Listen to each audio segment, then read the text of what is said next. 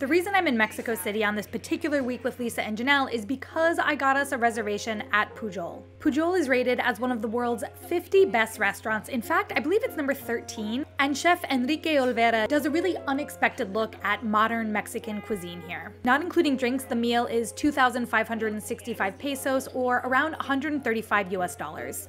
The menu takes you through 7 courses, all of them beautifully plated and exceptionally executed. The most famous dish on the menu is the mole madre, which had at this point been cooking for 2,870 days. The restaurant gave us a little cake with a candle to celebrate our friendship anniversary that we were all there for.